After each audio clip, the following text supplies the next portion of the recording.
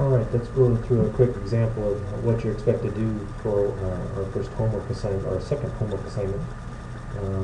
Item number 2 is working with the data from this week, and so if you downloaded and opened the data from this week's activities, it usually shows up on the cover page, and so the data you'll be working with is on the totals page. So if you go to the middle left corner and scroll over to the right, and you'll see the totals sheet. As you pull up the totals sheet, you'll see the data that we saw in class as everyone was entering their data of the failure courses. And if you scroll down some, you'll also find the modulus of rupture data. Again, the formulas you put in on your individual sheets will be repeated here so that we can have all the MOR data in one place. Your objective today is to put together find the average standard deviation and min and max for that data. And so there's 4 commands that will do that in Excel. So if you click in the area down below, and we're going to fill up this area, I'm going to highlight it first.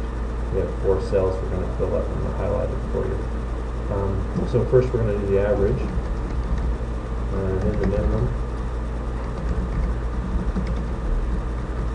maximum, and standard deviation.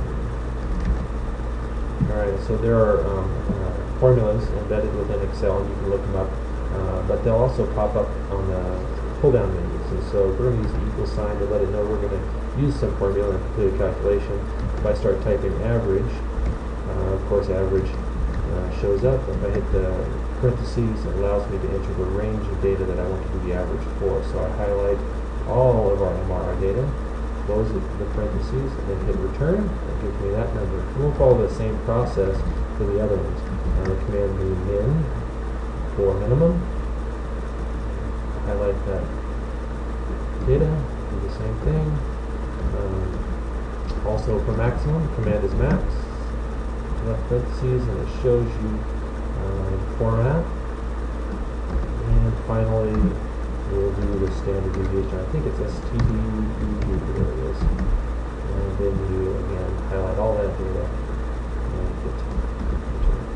Now again, this is the average for all that data. The minimum number of the value for MOR that was resulted from our work in class was 10,000 roughly.